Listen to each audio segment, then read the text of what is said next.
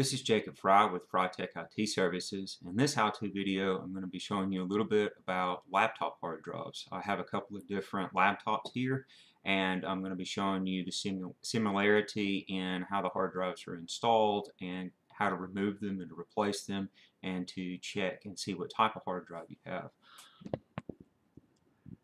Now, right here for this laptop, it's a Toshiba Satellite, and most of these laptops are the same. You'll have, in this particular one, you have your battery, a RAM cover here, and a hard drive cover, and then your DVD drive over here. Most of the time on these, you'll just pull the battery out, normally by pulling these two clips to the side and pulling straight out up in the back. All of them are pretty similar. Make sure you're grounded. I ground myself normally on a computer case or something very similar. You can kind of feel static in your hair, on your arms, things like that as well. So make sure you grounded yourself, and you just take a standard Phillips head screwdriver, and I'm going to pop off this case piece here. Most of these have one screw in them, and a lot of them the screws stay in now. They have a clip on the back of the screw so the screw won't fall out. So when you pull this off, see if I can get this some better view. Here's your hard drive right here. Now this is a standard platter hard drive, and there's actually no screws in here or anything that hold this in. What holds this one in is the part on the back of this piece of plastic. It pushes up against this. A lot of these will have screws around them, and I'll show you that in the next laptop that I'm going to deal with. But this is just a standard Toshiba hard drive and a Toshiba laptop, and it just pulls straight out there, and you pick straight up on it. That's what this aluminum's for. There you go. This is a, let's see, I think this is a 500 gig.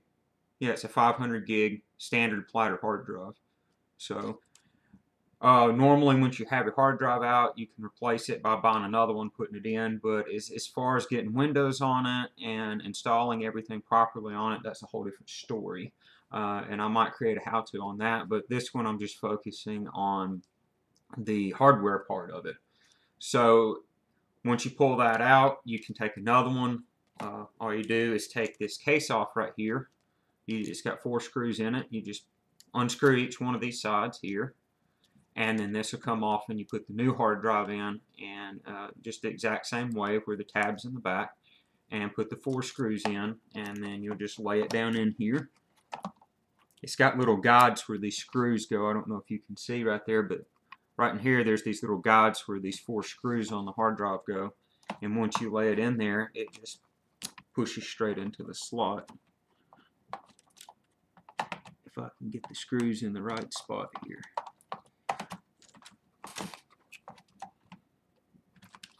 And of course it doesn't want to go in for me. There we go. And see, it pops in, a little bit of effort. And then all you would do is take this piece of plastic, and it's got little tabs here in the back that rock in first, and then the tabs on the side will go. So you just put it in the back. Make sure this little piece of aluminum falls out of the way. Put that on. I normally turn the screw backwards until you hear it click. That means it's in place and getting ready, and then you tighten it down, and you're ready to go. Then you just got to test and boot it up, make sure it boots correctly. If you're changing out to a new hard drive, of course, you're going to have to install all the software on there and everything like that. Now that's for this Toshiba, and I've used this Dell before. This is my personal Dell laptop. This one I'm going to show you how similar it is. You're going to pull the battery out, and this one actually pulls up from the back. You just remove the battery, and then it's got the 4 screws here. So you're just going to pop these 4 screws out. Now these particular screws do not stay in the case. They will come out, so try not to lose those.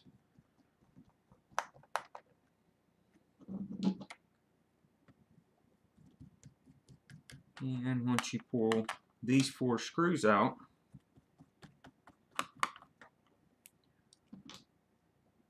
set my screwdriver down, just pull this towards you, or in this particular model, just pull that towards you, and you can set that off. That's your case bottom, and then from here you can get to pretty much everything. Here's your RAM. In a different how-to video, remove this and put it back in. Show you how to do that. To remove the hard drive, see, this is normally how it looks. Is you've got 4 screws in some configuration that'll pull out in a metal case around the hard drive. So in this model, this Latitude, you just pull these 4 screws out. And I always try to keep all my screws separate. You can get a white sheet of paper and write down on the sheet of paper in different sections where screws come from and lay them on there, because it'll make them stand out.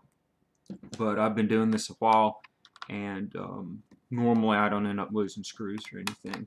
But it is a very good thing if you're a first-time person to do this, is to get a white sheet of paper and write down where each set of screws come from so you get them back in the right spot. But here, almost every one of these has some sort of a tab on it, and you just pull on the tab, normally in the opposite direction. Let's see. Yeah, this one right here you got to pick up first. So I'm going to use a flathead screwdriver here. You got to pick it up above the plastic first.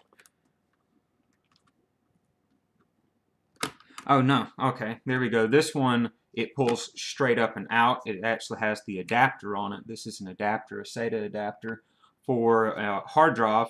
Some of these, to get them to where they make them smaller and smaller, they have different ways to sit these hard drives in. And see, right here, your SATA power port and data port are actually pointing up, and it has an adapter that plugs into your hard drive that goes down on there, so you'd actually pull straight up on this particular model.